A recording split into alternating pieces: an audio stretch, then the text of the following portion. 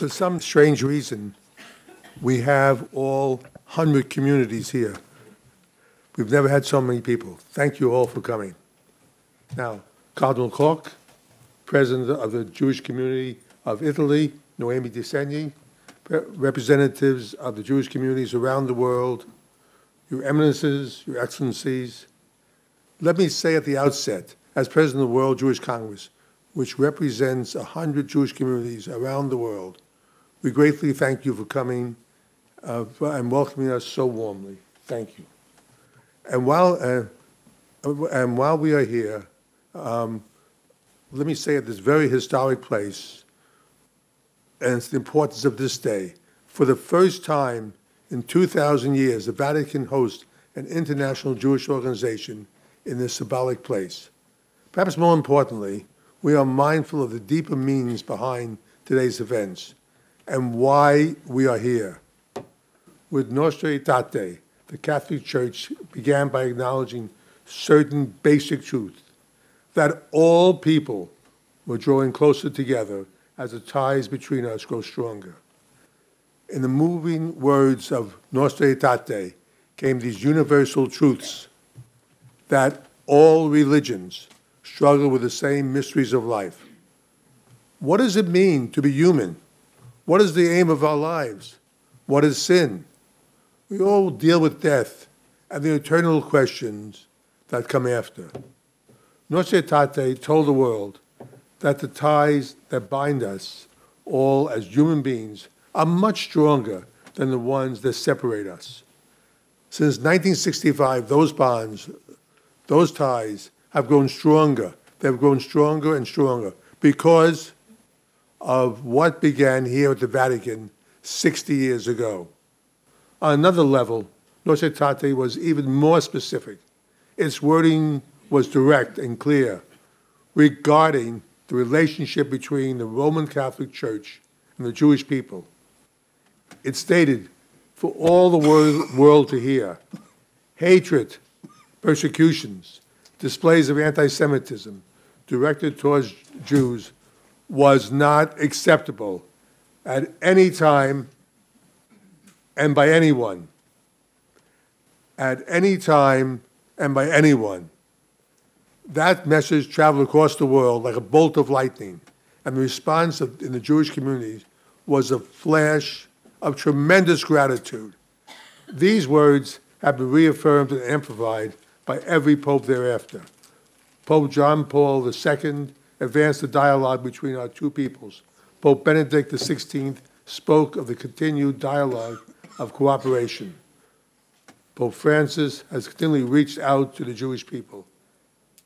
And our presence here today is one more indication of the Pope's strong commitment to reconciliation. All this comes after centuries of violence directed at Jewish communities, simply because we were Jews and we chose to believe in our traditions. The violence began in ancient times, continued through the Middle Ages, and it reached a crescendo within my lifetime in the 1940s, with an event that still shocks the world to this day. Sadly, in many places around the world today, we see an increase in hatred towards Jews, which looks and sounds much like what we have seen before. This is one more reason Jews appreciate the support from the Catholic Church and Pope Francis. 2 decades after the Holocaust, the Catholic Church once and for all declared anti-Semitism wrong at any time and by anyone. And for the Jewish people and for all of us, we say thank you. I would also note the importance of Pope Francis opening up the Vatican's archives to scholars, so the history of the Church during the papacy of Pius XII can be learned. It is only in the sunlight of truth that reconciliation can truly begin. That is the best and most just way for our two religions to move forward together. The Jewish people have a beginning teaching, Tikkun Olam, that says it is our job to repair the world, to make it a better place for all people and for future generations. I believe that what the Catholic Church demonstrated and what Pope Francis has reinforced follows the teaching of Tikkun Olam. The Catholic Church has helped prepare the world, making it a better place for all people. I can't help but wonder what our forefathers over the past 2 millennia would have thought about today. The Roman Catholic Church hosting the World Jewish Congress here in this famous room. And more important, a kosher meal served in the Vatican. No comments. I'm sure they may have been surprised, but pleasantly so. Judaism is a community-based religion. We have no hierarchy. No single person speaks on behalf of all the Jewish people. What binds Jews together is our faith in God, our Torah, our Talmud, and our caring for each other, in times of joy and in times of trouble. We are also bound by our land, decreed by God to Moses. Israel is absolutely vital to the Jewish people because of our historic roots there, because our forefathers built a temple there, because King David placed his capital in Jerusalem, where it continues to this day. Those of us here today are eager to promote our bond with the Catholic Church. Today, we launched the process of Kishreinu, the Hebrew word for our bond. This begins the collective process. Each community will offer its input to be completed soon and to be presented to the Pope at a later date. Kishreinu reinforces the common future of two people. It represents a new stage in the Catholic-Jewish bond. This bond has been growing in local communities all over the world for a long time. Long before this more formal occasion, local Jewish and Catholic communities reached out to each other. In New York, I have worked with its cardinals in private meetings and public events for more than 40 years.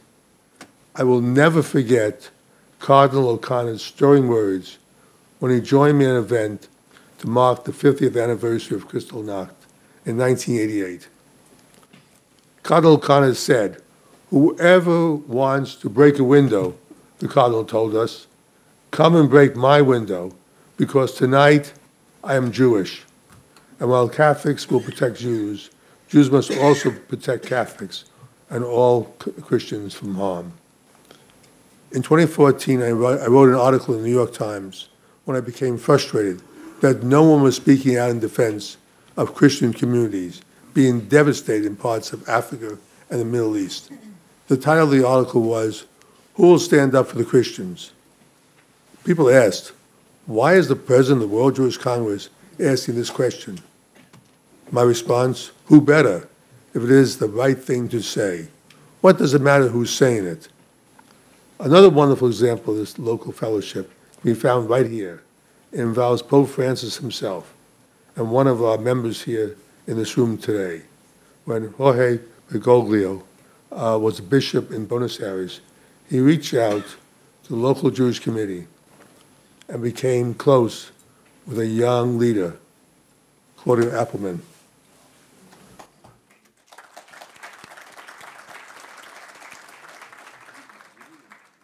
One of the few friends he has. This friendship wasn't directed by the Catholic Church or from Jewish leadership. It was simply two human beings, yes, from different faiths, but two human beings who shared the same values, wanted only good for one another, and frankly, liked each other. Isn't that the basis of any friendship? It is a friendship that lasts to this day. Frankly, this happens thousands of times throughout the world. Rabbis and priests and lay people working together in times of crisis and tranquil times as well. Pope Francis is a leading example of our universal commitment to a better future. In some countries, in some local parishes, Nostra Aetate has gone further than others, and we hope the Pope's words will truly be implemented everywhere. There is one more reason that the timing of this event is so important. It comes at a time of social breakdown, war, and people turning away from religion. We see the results of this exodus from organized religion, and they are not good. The plain fact is people need these moral foundations that religion gives us. Because when we leave the age-old rules that has given human beings guidance for thousands of years, people too often find direction in new causes that are not just and show no mercy. Jews and Catholics share the same moral codes. They are found in the 10 basic rules of life that God gave to Moses on Mount Sinai. If people could simply follow these 10 commandments, their lives and the lives of others would be so much better. We share even more. We share the strong desire for all religions, all the children of God, to live together in peace and harmony. We all, Jews and Catholics, have a common future. We will build that future together for a deeper, closer, and better coexistence for all people. We leave a difficult past behind. We don't forget it. We don't forget it at all. But we look forward together. And what could be better for all the children of God to live together in peace, harmony, and the house of the Lord forever. Finally, I speak here as president of the World Jewish Congress, but for a moment, I also speak as an American. Every American of a certain age has today's date forever in our memory. It was on this day, November 22nd, 1963, that beloved President John F. Kennedy was taken from us by assassination. President Kennedy was the first Catholic, Roman Catholic elected president of the United States. He was elected by one of the closest margins in American history, and he received vast support of the Jewish community, which helped elect him. President Kennedy was deeply mourned by all Americans, Jews and non-Jews alike. He was mourned by Catholics everywhere throughout the world. But I think President Kennedy would be pleased if he knew that all these years later, the Jewish community and his Roman Catholic Church sit here together as brothers and sisters in the Vatican, forging a new alliance for the benefit of all mankind. As President Kennedy once said, in the final analysis, we all inhabit this small planet. We all breathe the same air. We all cherish our children's future. I will tell you, as the man who represents 100 Jewish communities around the world, what we do here today, in this room, reinforces that belief. We do this for our children and our grandchildren. We do this for all future generations. We repair the world, not for us, but for them. And we ask God's blessing as we take these steps forward together. Thank you, and God bless you.